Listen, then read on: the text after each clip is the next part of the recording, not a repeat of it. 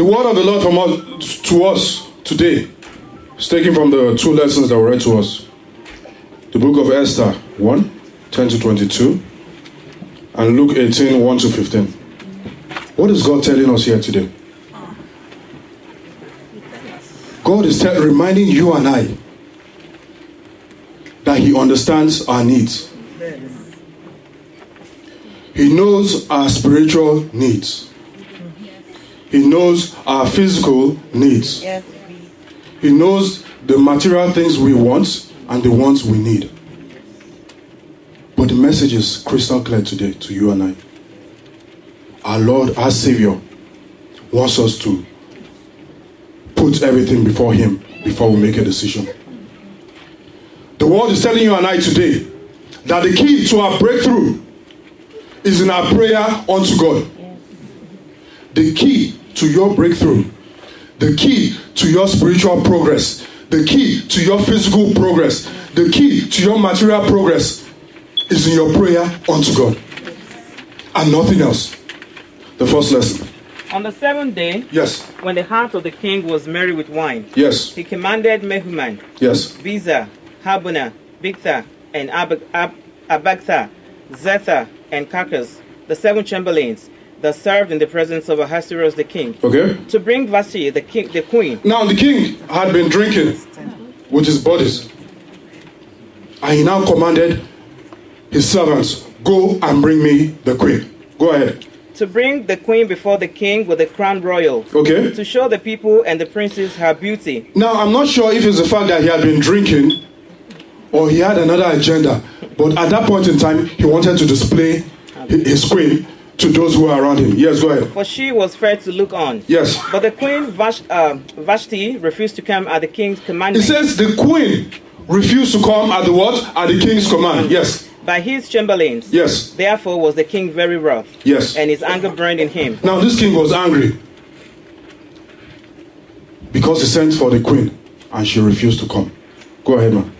Then the king said to the wise men. Then the king said to the wise men. Which knew the times. Which knew the times. For so was the king's manner towards all that knew the law and judgment. Yes. And the next unto him was Kashina. Yes. Shethar. Yes. Admatal. Tashish, Mers, Marsena, and Memucan, the 7 princes of Persia and Media, which saw the king's face and which saw the first in the kingdom. Yes. What shall we do unto the queen Vashti? Now the king is trying to make a decision. He's asking his wise men, what shall we do unto the queen? Yes. Because she had not performed the commandment of the king Ahasuerus by the chamberlains. Okay. And Memucan answered before the king and the princes. Yes. Vashti the queen had not done wrong to the king only. Yes. But also to all the princes and to all the people that are in all the provinces. Now these so-called wise men are making matters worse.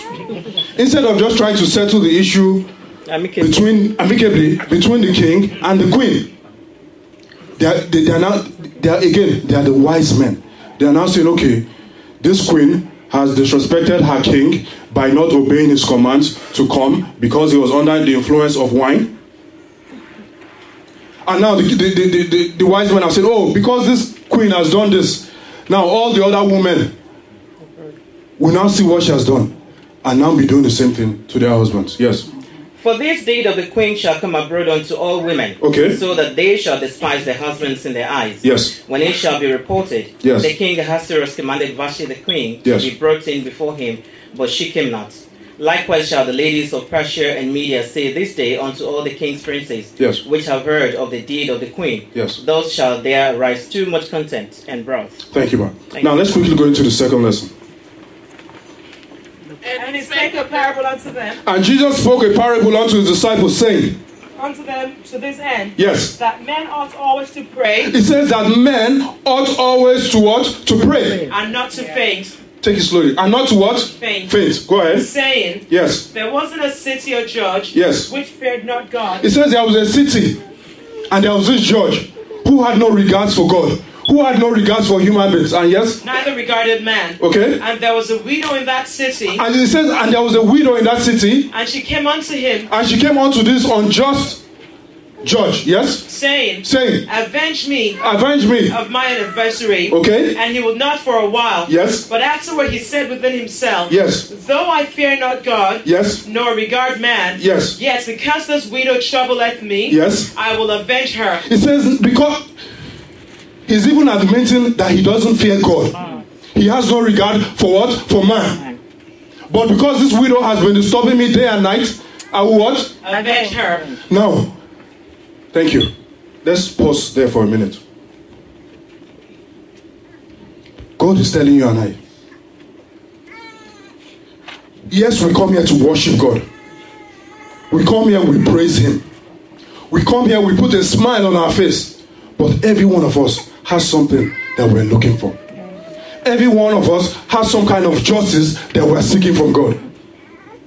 But what is God saying? We should continue to pray. Continue to pray. Continue to pray. We all know the story of Hannah. She was looking for a child, and what did she do? She prayed. Now, when God has granted you that thing which you are looking for, like in the case of Hannah, He granted her a child. Those of us who are looking for children, by His grace, He will grant us children. Amen. But we need to pray unto Him. We need to pour our hearts unto Him, because He's the only one that can do it. Yes. It's not a matter of going to look for wise men. It's not a matter of going to look for witches and wizards. It's not a matter of going to look for herbalists to solve your problems. Maybe if the king had consulted God, the outcome would have been different. Yeah. But Christ is telling you and I today, that thing which you are looking for, pray unto Him. Cry unto Him day and night, and He will give it to you. Amen. But we also have to look at it from another angle. When you pray day and night, you fasted, God has now given you that thing which you are looking for. That is when you even have to pray the most. Because trust me, when He has given you that child you're looking for, when the child comes into this world, there are witches, there are wizards, there are forces of darkness that don't want that child to give you peace. There are forces of darkness that don't want that child to live up to a certain age. There are forces of darkness that are trying to use that child as a source of sorrow unto you. That is when you and I should pray more. Yes. There's a story of a lady who recently lost her son. At the age of 11, he was in a boarding school. All he was doing was playing and doing backflips. And he died. Recently, in the news, in some part of the world, a little boy, 4-year-old, was attacked by dogs. By the grace of God, he is still alive today. But the sight of his injury is not even something we should be talking about. Are you looking for a job? God says, the Bible says, the earth is the Lord's and the fullness thereof. The world and what? When you are looking for that job, when you are praying for that job, God, give me this job that will enable me to serve you. Give me this job that will give me the opportunity to worship you. God will now say, okay, this my child has been crying out to me. He will now bless you with that job. That job that will provide an opportunity for you to grow. That job that you have a passion for. Brothers and sisters in Christ, that's the time you should be praying more. Because trust me, at your place of work, there are people who just don't like your face. There are people who just feel you shouldn't be in that position and be earning that much money. There are people out there who are attacking you spiritually so you won't have a job. Because obviously, when you don't have a job, you don't have a source of income, you can't pay your mortgage, you can't pay your bills, then you're homeless. That will not be our portion in Jesus' name. But that's the plan of the enemy. That's why when Hannah was looking unto God, she prayed. She prayed unto God and He answered her. He blessed her with a child. We all know the story of Elijah. Elijah prayed unto the same God. God of yesterday, God of today, God forevermore. Elijah prayed that it shouldn't rain for what? For 3.5 years. And God answered his prayer. Is He not the same God of yesterday? Is He not the same God of Elijah that you and I are serving? So what is it you're looking for that God cannot do? Pray unto Him and He will answer your prayers. Amen. Are you looking for a spouse? Pray. Day and night, pray unto God. He will answer your prayer. Amen. But again, like I said, when he has now provided that spouse for you. People who in the past didn't think you were good looking, they want to come and damage your marriage. People who in the past you may have spoken to them and asked them, they want to come and damage your marriage. Friends, colleagues, relatives, that's when you and I should pray more. The key to your breakthrough, the key to my breakthrough is in our prayer. 1 Kings 17. From verse 17. And it came to pass, yes, after these things, yes, that the son of the woman, yes, the mistress of the house, fell sick. Yes. And his sickness was so sore that there was no breath left in him. Okay. And she said unto Elijah, what have I to do with thee, O thou man of God? Okay. Are you come unto me to call my sin to remembrance, and to slay my son? And he said unto her, yes, give me thy son. Give me thy son. And he took him out of her bosom, yes, and carried him up into a loft, yes, where he abode, yes, and laid him upon his own bed. Okay. And he cried unto the Lord. It says, and he cried unto the Lord, and said, O Lord my God, hast thou also brought evil upon the widow with whom I sojourn? Okay. By slaying her son? Okay. And he stretched himself upon the child 3 times. Yes. And cried unto the Lord and said, a second time, O Lord my God, I pray thee, that this child's soul come into him again. Okay. And the Lord heard the voice of Elijah. It says, and the Lord heard the voice of who? Elijah. And the soul of the child came unto him again. And the soul of the child came unto him again. And he revived. And he revived. This is the same God of Elijah that you and I are worshiping today. There is nothing impossible for God to do in your life. There is absolutely nothing impossible. He prayed the first time, God heard him. He prayed the second time, God heard him and restored life into that child. Does God recognize your voice? Does he recognize my voice? Are we the type that only when we need something we will now pray to God? Then God will now say, wow, this voice is strange to me. Or are you the type that is always praying to God day and night, disturbing God? A just God. And even when you kneel down to pray, God will say, my child, what again? You want this? I've done it for you. Amen. May prayer never be far from our lips. Amen. God answered Hannah. God answered Elijah. Yes. God has answered you and I in many ways. The fact that we went to bed last night and we woke up this morning, it means if you prayed before you went to bed last night and you're alive this morning, that means he answered your prayers. Some people didn't pray last night and they went to bed and they're no more.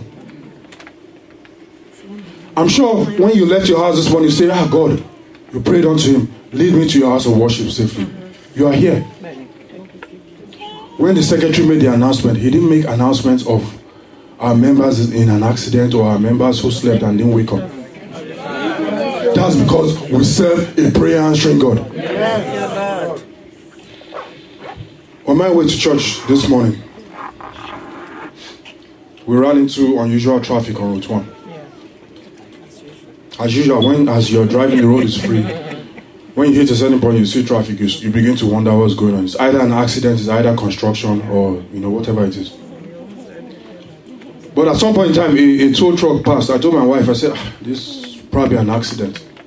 She said, maybe. But normally, when there's an accident, you see a tow truck, you see ambulance, you see the fire trucks and things. But as soon as we drove forward, we saw a vehicle. Obviously, he didn't hit another car. But I think somehow, something must have happened and it caught fire. Almost half of the vehicle was gone. But many of us drove from far and near today. God did not make that our portion. Because he answered our prayers. God knows what you need even before you ask. The same God that answered Elijah is the same God that has answered many people who are looking for one thing or the other in this church. Is it the fruit of the womb? He has blessed them. Is it jobs? He has blessed them. Is it their green cards? He has blessed them. Is it spouses? He has blessed them. Is it cars? He has blessed them. Is it houses? He has blessed them.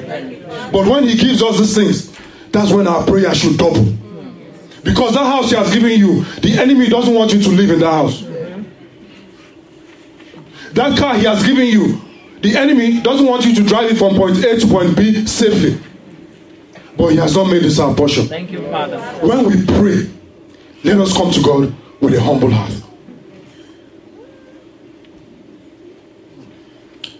Verse 9 of the second lesson.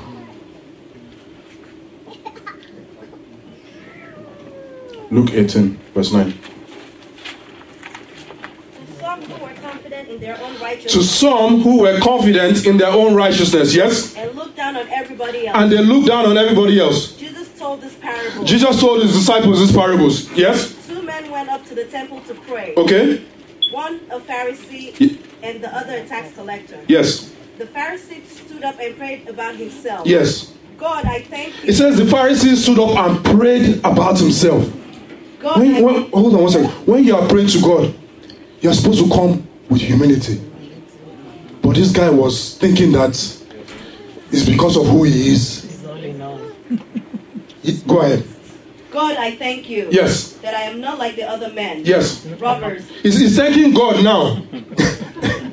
That is not like the other what? Men. Yes. Robbers. Yes. Evildoers. Evildoers. Adulterers. Yes. Or even like this tax collector. Or even like this tax collector. I fast twice a week. I fast twice a week. And give a tenth of all I get. If God does not want to answer your prayer through fasting, he won't answer it. If you are praying and saying, God, but this person is a sinner. He commits adultery, fornication, he lies, he's stealing, he's cheating. Guess what? At some point in time in your life, you've done some of those things. So let us be careful when we are praying. Let us be careful when we label people. Is it adultery? We have all committed adultery at some point in time. The sermon I told us last week is not until you lay with a man that is not yours or a woman that is not yours before you commit adultery. By looking alone. When you look so much to the point that in your heart you begin to imagine things that are not happening, then you have committed adultery. Is this stealing? Every one of us has stolen at some point in our lives. If you've never stolen, raise up your hand. We have all stolen. Is it in our tithes? Is it idolatry? At some point in our lives, we consulted the so-called wise men, the wise women, the ones in the city that make things happen, the people that own the land. In as much as God said the earth is his and the fullness thereof, there are still some people that feel that they own the land. If you don't go through them, nothing happens. It says I fast twice a week. Yes, go ahead. 13. But the tax collector stood at a distance. It says, but the tax collector stood at a distance, yes? He will not even look up to heaven. He won't even look up to heaven. That's how much reverence he had for God. He felt he was in the presence of God because God is everywhere. Yes. God is everywhere. He won't even look up to heaven. Yes.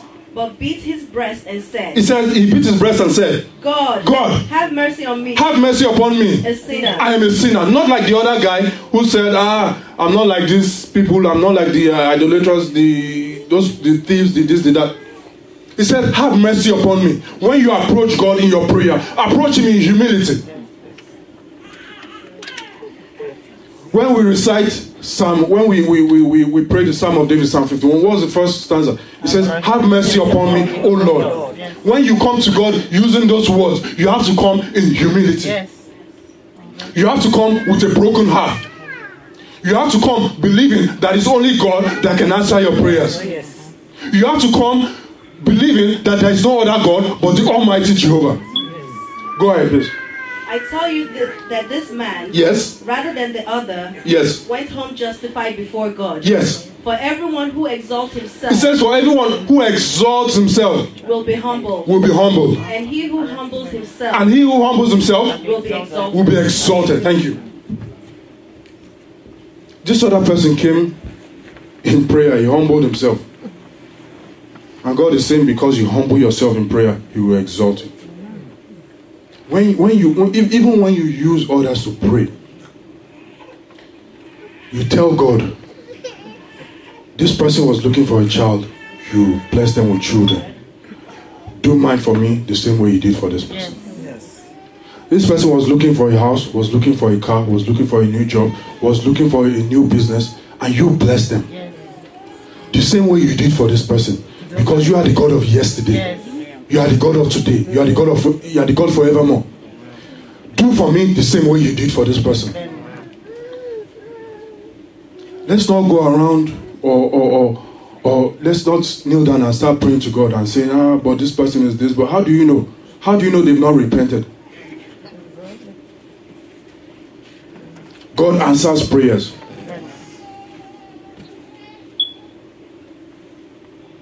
Sometime last year in my job, a team of people, in my team, they decided to promote two people because the business was growing. They needed more people to do certain things. So they came to me and this lady who was also a member of the team. And she was known for her trouble within the team. So my manager at that point in time, she called me. She called this lady. She said, okay, we're looking to make these changes and we need people to oversee the team. Would you be interested? I said, yes. Obviously when there's a promotion, you expect more money and, all that. So who doesn't want a promotion? But I thought to myself, I said, how will I work with this lady? She's troublesome. May God forgive me. I'm saying she's troublesome because I experienced her trouble. I'm not labeling her. I said, how will I work with this lady? I said, even the skills to oversee these people, I don't think I have it because number one, I was the last person to join that team. All the other people had been there in the company before me. I said, okay, I prayed about it. God, let your will be done. Some months later, my manager called me and she called another person. Gave the same speech and I'm looking, okay, you called me a few months ago, myself and someone else. Now you're calling me and this new person. We're looking for 2 people to oversee the team. Would you be interested? I said, no problem. You understand? But I prayed about it. I said, God, grant me the wisdom, grant me the knowledge to do this work well. And by His grace, the promotion came. Hallelujah. And it came to a point where the lady, now that she had to report to me, she wouldn't want to take instructions. And me being the type of person I am, and in as much as the culture was a certain way, people feel until you use certain words before you get the attention you need. And someone walked up to me someday and said, I know you don't curse, but I think once in a while you have to curse to make things happen. And I looked at him and I laughed. I said, only if this guy knows where I'm coming from, and only if he knows the God I serve, he won't be telling me what he's telling me, because to me it's a waste of time. I'm not going to jeopardize my service, my character because of, but where am I getting to? At the end of the day, she was let go. Nope, I wasn't happy to see her go. It's never a good thing to see anyone lose their job because you don't know what they're going through. But the moral of the story is that I felt I wasn't qualified and I prayed. I told God, I said, if this promotion involves working with this person, I don't want a situation where I'll have to say certain things that are not right. Or I'm sure you all understand where I'm coming from. But I prayed and He answered me. There are many other aspects of my life where I've prayed and God has answered. And I know you all have prayed to God and He has answered you at some point. But the interesting thing about this God we worship is not every prayer He will answer. Oh, yes. When you are praying to God, He searches the heart and He looks at your motive. Oh, yes. Are you praying for financial blessings so you can oppress? There are some people that say, when I make that money, they won't hear. They won't hear. They can't breathe again. Are you asking for a car because when God gives you that car, you now start parking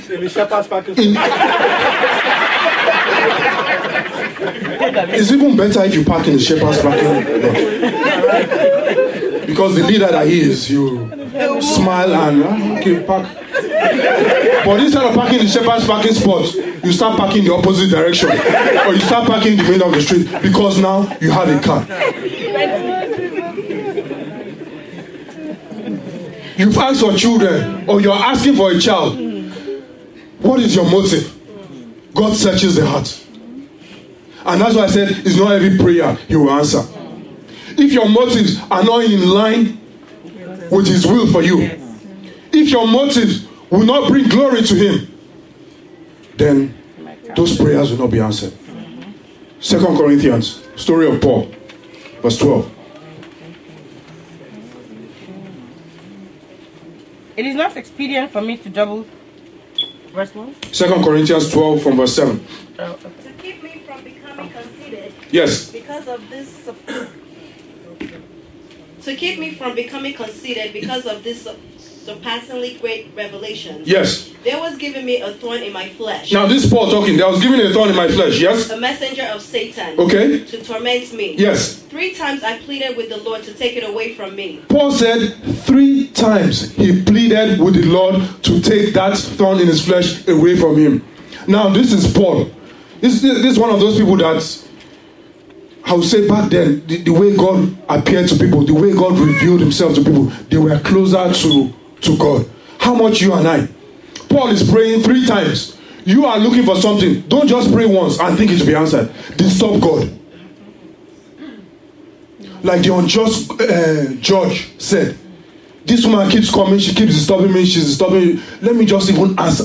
Pray unto God. Let God know your voice before you even open your mouth. Yes.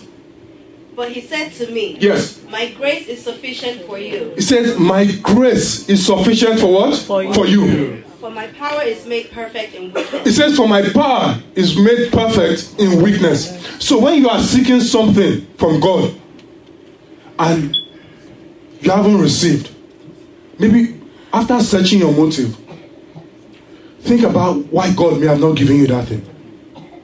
Maybe He might want to glorify Himself through that weakness in you. As long as that weakness or that flaw, be it spiritual or physical, is not a stumbling block unto others. Let God hear your voice. Let Him know your voice. Matthew 26, verse 38. It's a story we're all familiar with. Then were there 2 thieves crucified with Him? 26, 38. Then said He unto them, Then Jesus said unto His disciples, my soul is exceedingly sorrowful. At the point of death, Christ is telling the disciples, yes. My soul is exceedingly sorrowful, even unto death. Yes. Tarry ye here, and watch with me. Yes. And He went a little further and fell on His face. Christ went a little further away from the disciples and He did what? Fell on His face. Fell on His face in humility. And He didn't, in as much as He is who He is, or He didn't rub shoulders with God. Yes. And prayed. And prayed. Keep going. Saying, yes. O my Father. O my Father. If it be possible. Yes. Let this cup pass from me. Let this cup pass me by. Go ahead. Nevertheless. Yes. Not as I will. Yes. But as Thou wilt. So even when we are praying, just pause there. We should also pray that the will of God be done in our lives. Because sometimes what we're asking for is not what God wants for us. In some cases, He knows that if He gives us that thing we're asking for, we will turn our backs.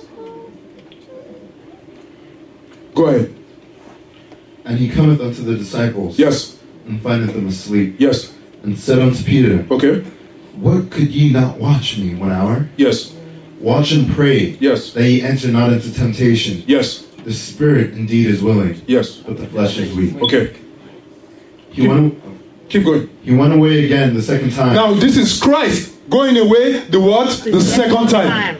So if Christ can ask for the same thing multiple times, don't think you just kneel down and pray once and God will automatically answer it. You have to disturb God.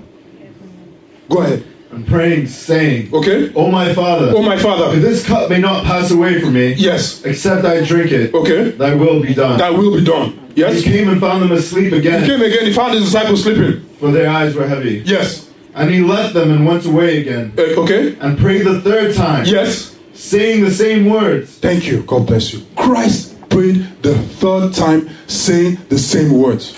I have set watchmen upon thy walls, O Jerusalem. Yes. Which shall never hold. Isaiah 62. Okay. From verse 6. I have set watchmen upon thy walls, O Jerusalem. Okay. They shall never hold your peace day nor night. Yes. Ye that make mention of the Lord. Yes. Keep not silent. Keep not silent. And give him no rest. Give God no rest. Till he establishes. He will answer your prayer. Till he makes your praise on earth. If Christ, the only begotten Son of God, prayed about the same thing 3 times, you and I should be praying millions of times about the same thing. He's the God of yesterday. He's the God of today. He will continue to answer our prayers. Amen. Now in conclusion, let's all quickly go into the book of Jeremiah 10.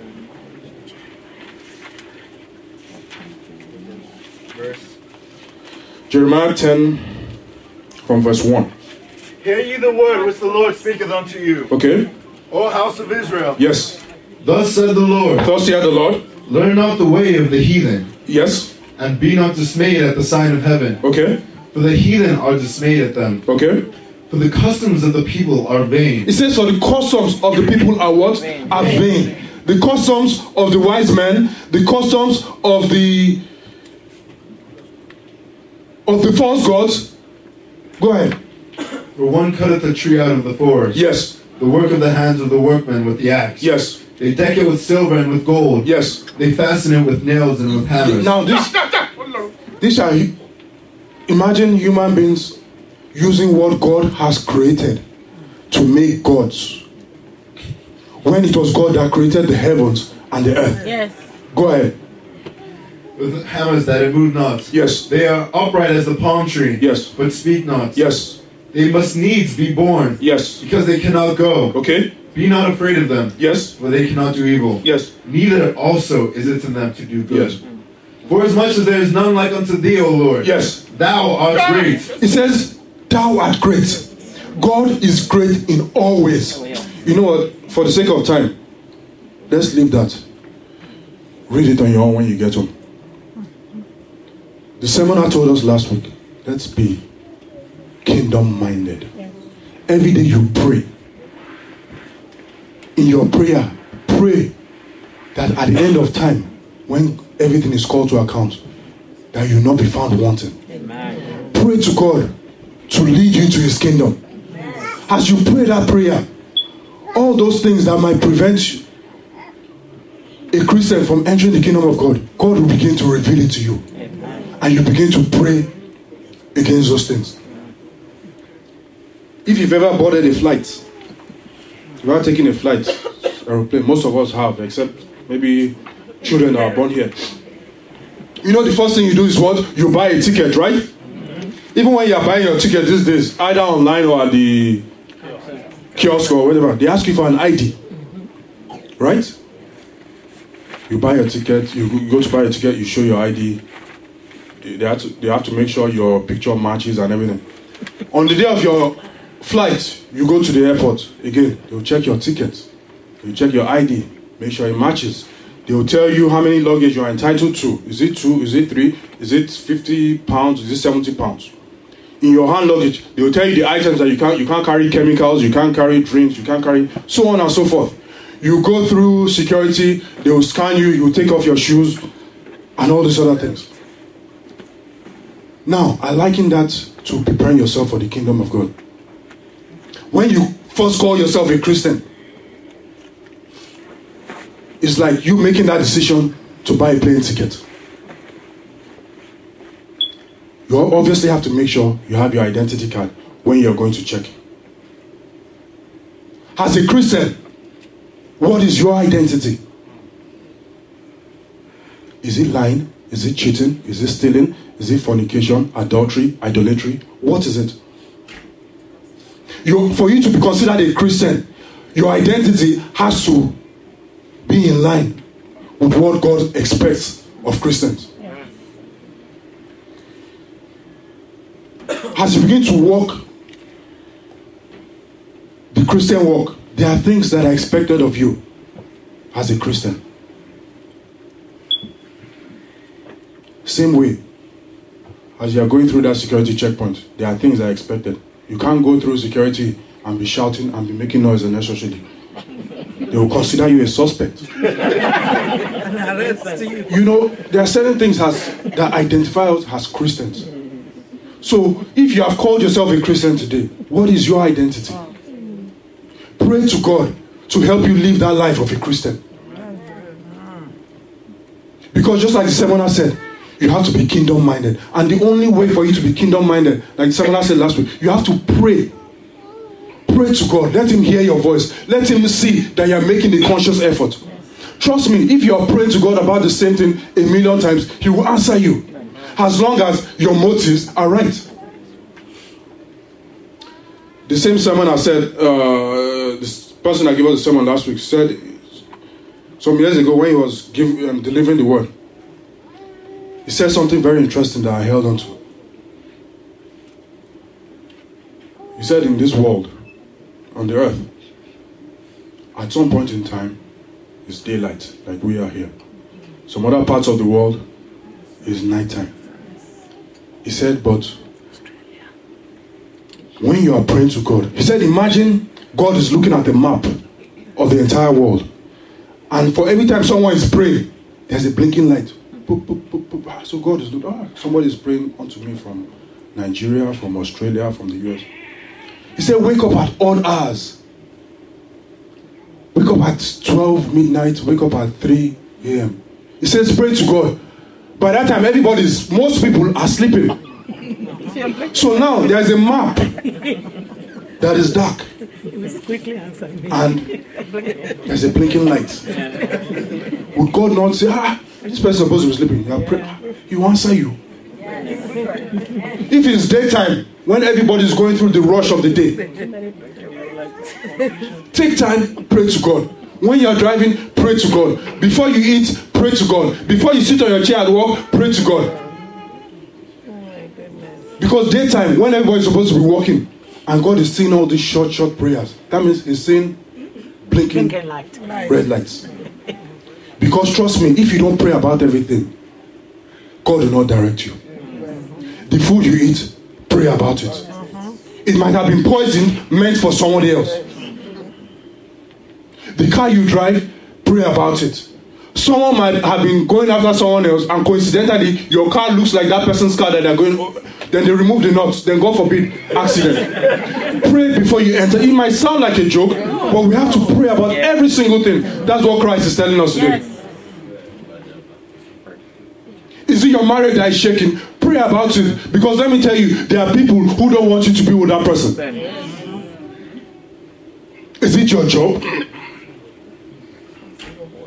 Is it your children? There are just some people who are agents of the enemy, and they just don't want you to experience the goodness of God. And the only way to survive this dangerous world that we're in today is by praying unto God.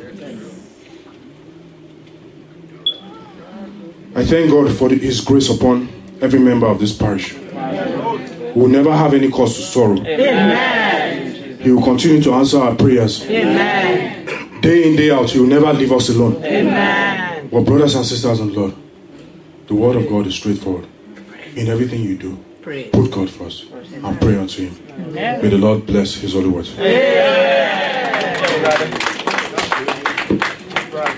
Pastor Dada.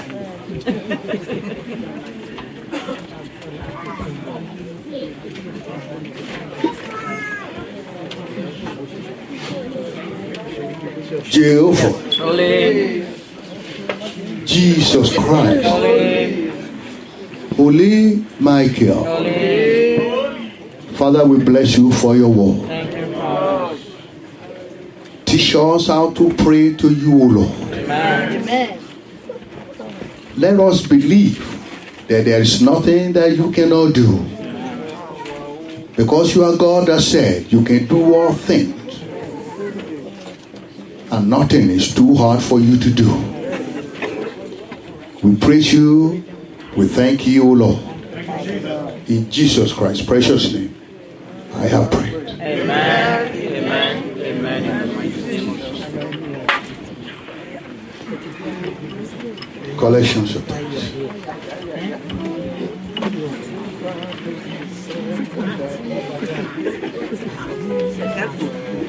Nobody